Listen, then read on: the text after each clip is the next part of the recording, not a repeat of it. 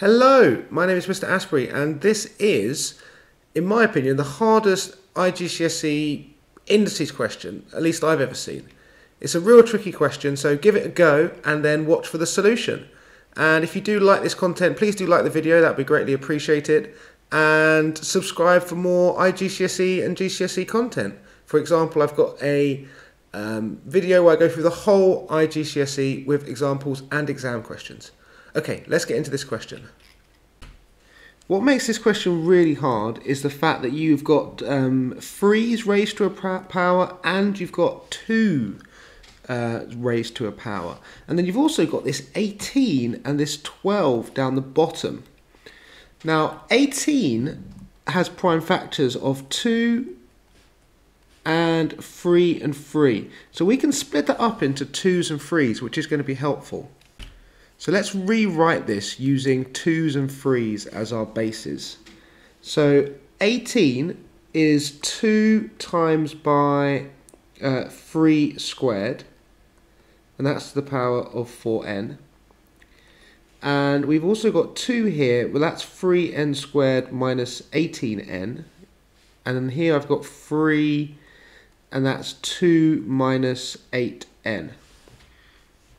And on the bottom, I have 12 squared, and 12 as prime factors is 2 and 6, and 2 and 3.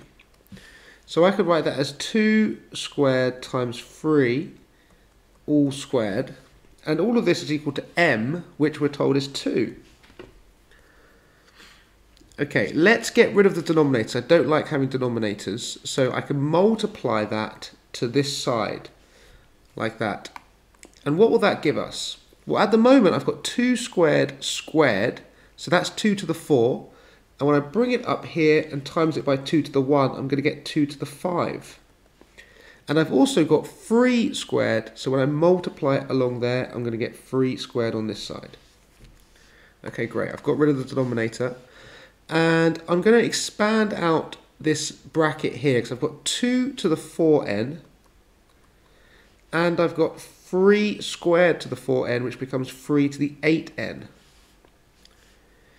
And here I've got 2 to the 3n squared minus 18n, and then I have 3 to the 2 minus 8n. Okay. And now what I can do is I can simplify the 2's on this side, collect those, and the 3's on this side, collect those. So what is that going to give us? Let's just write this out again. And let's look at the 2's. When I'm multiplying these 2's together so the powers add, so I'm going to get 2 to the 3n squared, and then 4n minus 18n is minus 14n. And the 3's, again, when I multiply them, the powers add.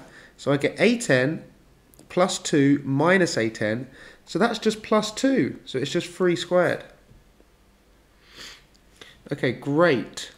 Next thing I could do is I have 3 squared on both sides. So I could divide 3 by 3 squared on both sides. And now I've got 2 to the something is equal to 2 to the something.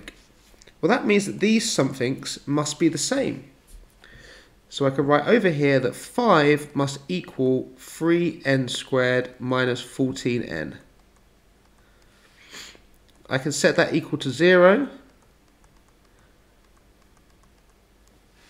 And I can solve that quadratic by factorising. So it's going to be a 3n and an n. And my factors are need to multiply to make 5.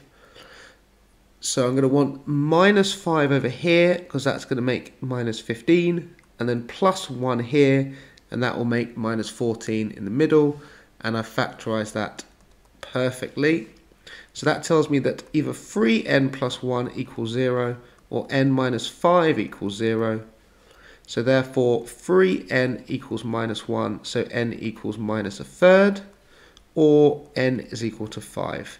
And those are the values of n for which this question works.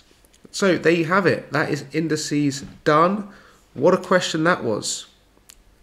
Subscribe, like and share. Bye for now.